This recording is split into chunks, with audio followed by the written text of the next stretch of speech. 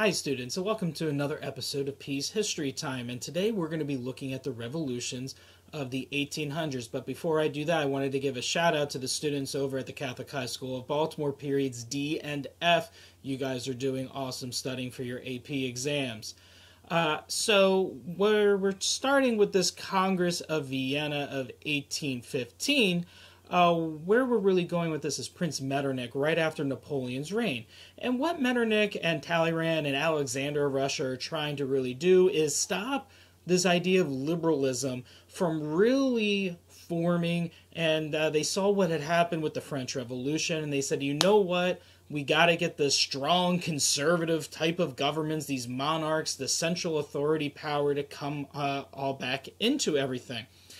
Now, while a lot of these countries are going to be doing that, the one country that really has no revolution issues is going to be England throughout this whole entire time period.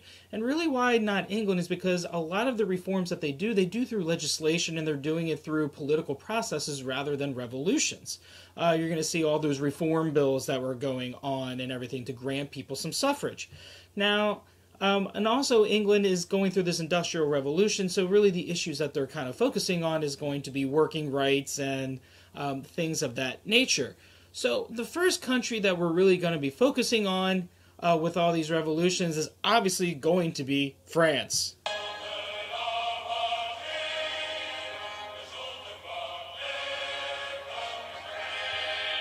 Because when I think revolutions, I'm always going to think France. Okay, so right after this, Napoleon comes back, these 100 days and everything like that, the monarch that's in power is King Louis XVIII. And this is Louis XVI's younger brother.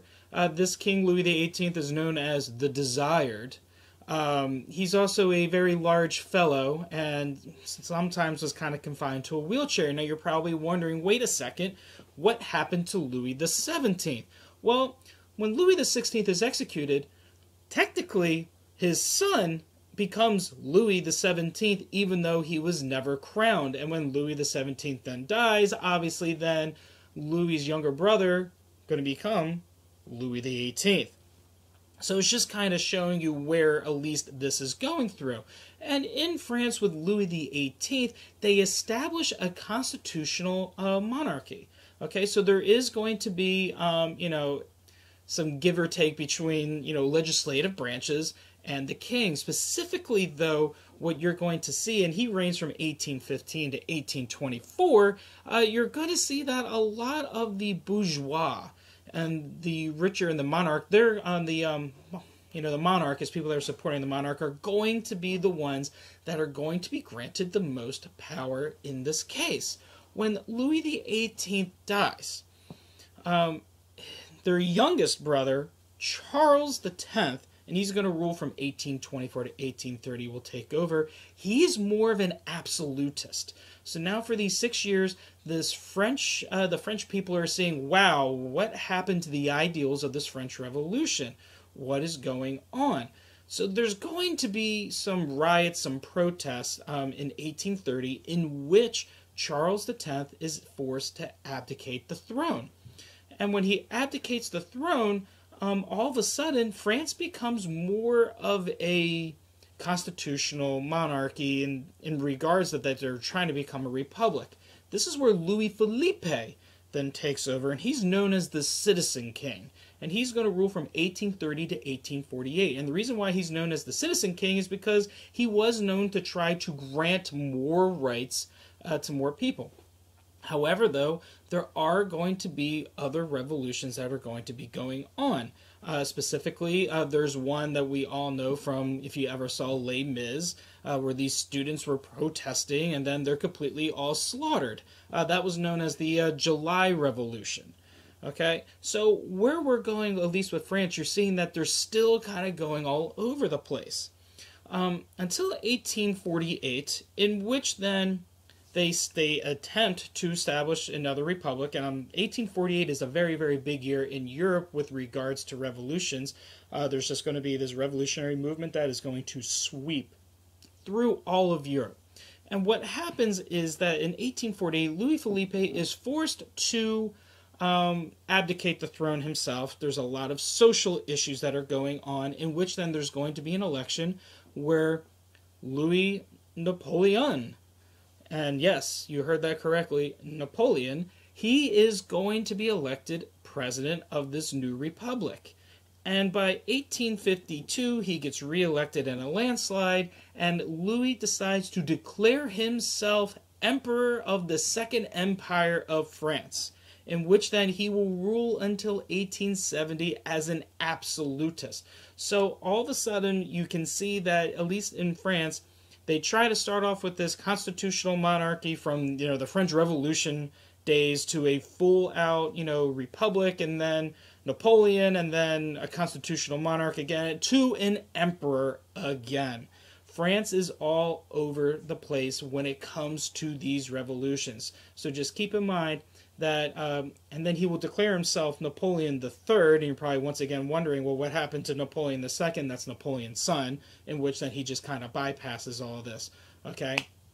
So, once again, France, a lot of revolutions, a lot of abdications, and in the end of all of this, in 1870, this is where they're going to be ruled in by Napoleon until we get to the Franco-Prussian War, but that will be a little bit later in this video. So for right now, that is where we're going to stop France. I had told you that 1848 is just going to be this crazy year. If you're looking into Austria, Metternich flees Austria in 1848 as different revolutions are kind of popping up from this nationalism that is forming. But we're going to focus on Germany next. And the reason why we're focusing on Germany next is because Germany does influence and really create a lot of rifts, at least towards the later half of the 1800s. In 1848, there's going to be, some squabbling and some, revolution. There's going to be this Frankfurt Assembly, and it's going to kind of establish the route that Germany is going to take. And there's two different sides.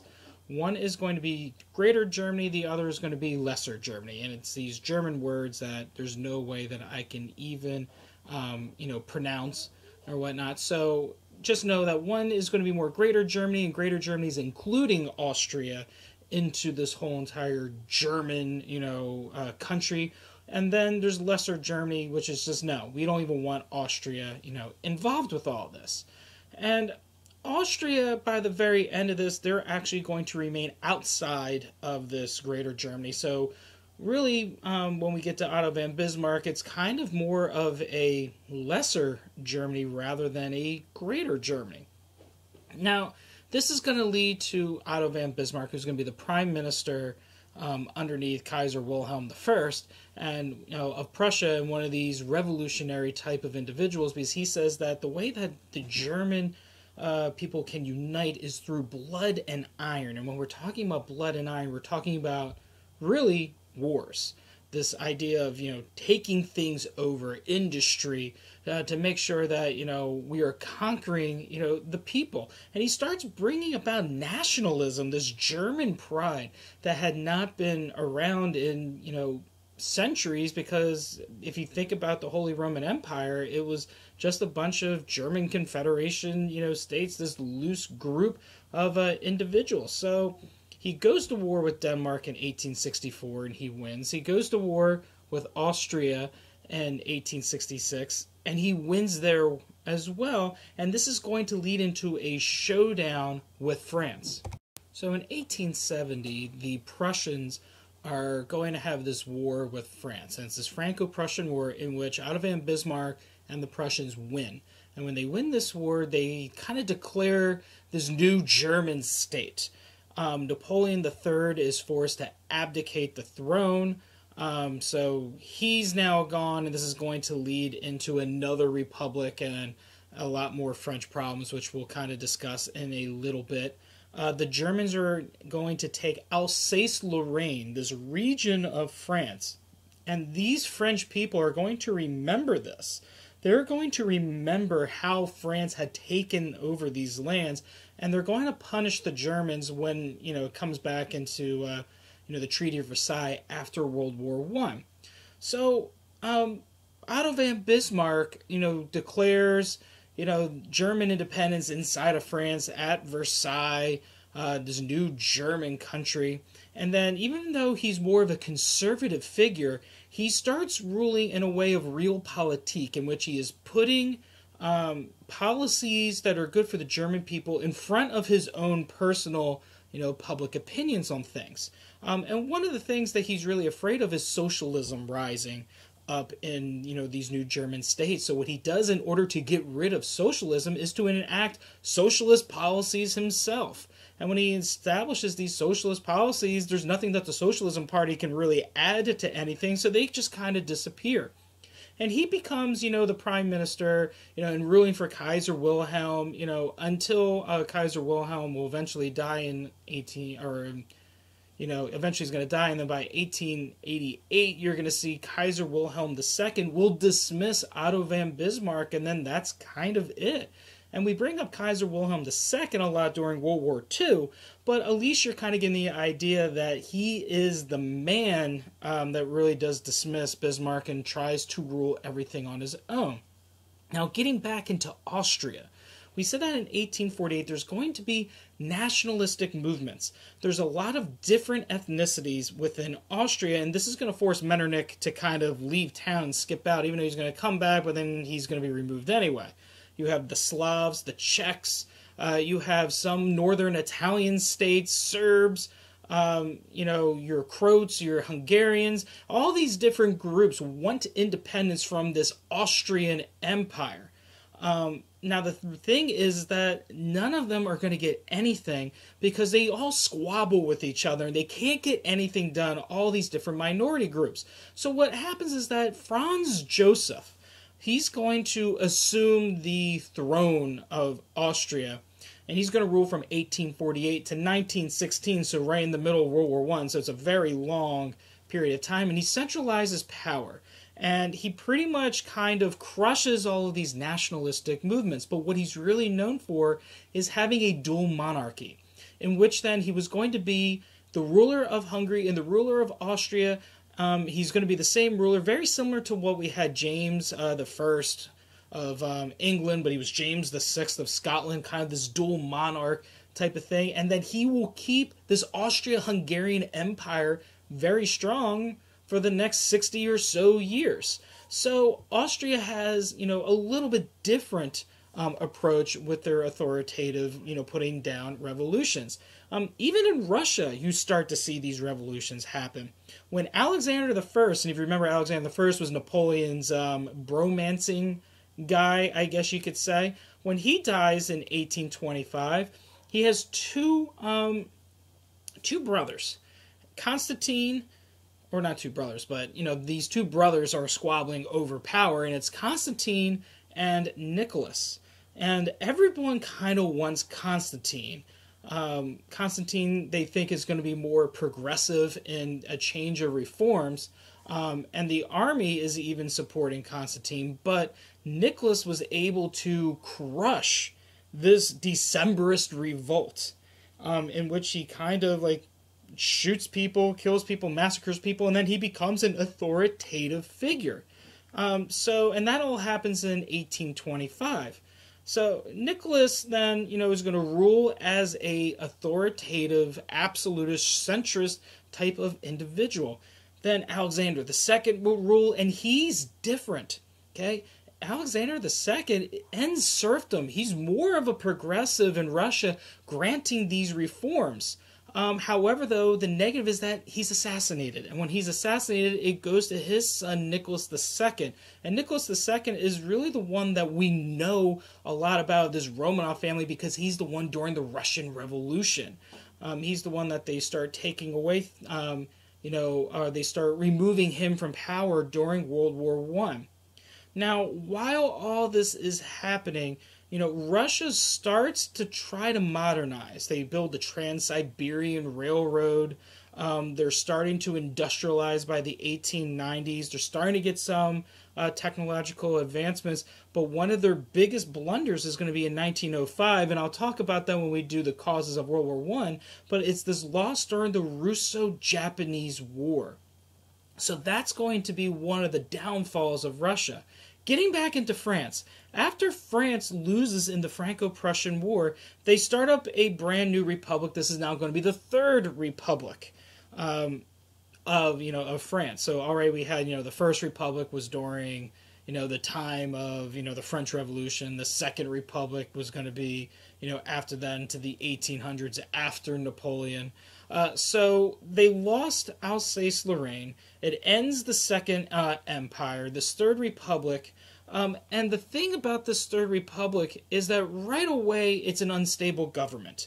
They are having an uprising with this socialist group called the Paris Commune, in which they do put down, but it's very unstable. There's anti-Semitism going on a lot in France. There's something called the Dreyfus Affair, in which a military officer was accused of being a traitor, and they knew he was innocent the entire time, but because he was Jewish, they put all the blame on him. It's going to take years. I believe 1906 is when this Dreyfus Affair from 1894, it's about 12 years, in which then Dreyfus finally gets his, name cleared. And Dreyfus then goes on to fight even throughout World War I for the side of France. But France does have some democracy improvements compared to some of these other places. Like they will have universal male suffrage. They will have a social welfare system. So that is just some of the things that at least separates France from some of these other Central European countries during this 1800s of this revolutionary period. And the last country that we're going to be focusing on is going to be this Italian unification process. And where this really starts is from the Kingdom of Sardinia. They're the ones that are going to be leading the movement because they're really the only independent Italian state that's left. You have King Victor Emmanuel II and his Prime Minister, Count Cavour.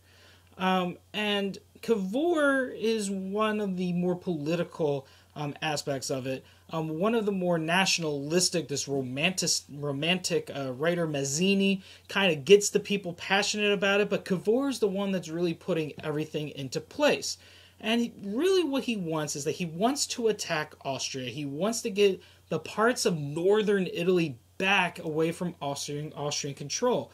And he knows that the only way that he can do this is if he partners up with Napoleon III at this time to try to go into this war with France, or war with Austria, with France's help.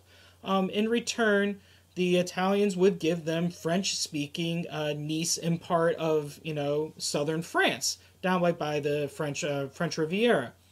So in 1859, they go to war with Austria, and very, very shortly after this, Napoleon pulls out all of his troops because he's fearing Prussia. Remember, Prussia still kind of has this idea, is it going to be Greater Germany, is it going to be Lesser Germany? So they're afraid that Prussia is going to attack them. Shocker, they're going to anyway, but still, he's afraid of this. So what Cavour does, he sends in Garibaldi, who's going to invade Sicily in 1860 with his red shirts, and they're able then to get Sicily to join in with the Kingdom of Italy.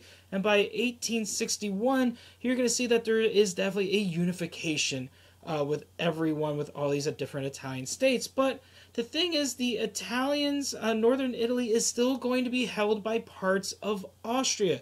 Austria is going to be holding Venice and places like that. So the whole entire country of Italy really isn't going to be fully kind of unified the way that we know it until the 1870s. And even when we do have Italy being unified, there's going to be an issue. And where the issue is coming in is that you're going to see classes, and you're going to see regionalism, where northern Italy is going to be more industrialized and southern Italy is going to be more agricultural. And the thing is, a lot of Italian politics is being dominated by southern landowners and these powerful landowners that are kind of controlling day-to-day politics when it comes to the Italian government. So all of this is going to lead into the next video, which is going to be imperialism and getting into some of these causes of why World War I is going to begin in 1914. You are seeing a common theme with these revolutions is nationalism and liberalism. So these are kind of the building blocks into what's going to be a very chaotic group of years, especially the early part of the 1900s. In fact, all the 20th century is kind of chaotic if you look at even with the Cold War. So I wanted to thank you again for watching this brief overview of all these revolutions that were going on at this time. Please subscribe if you haven't already. I also have different playlists going up here for European history and U.S. history. Other than that, thank you again for watching. Keep on studying, and let's go get a 5 on that test.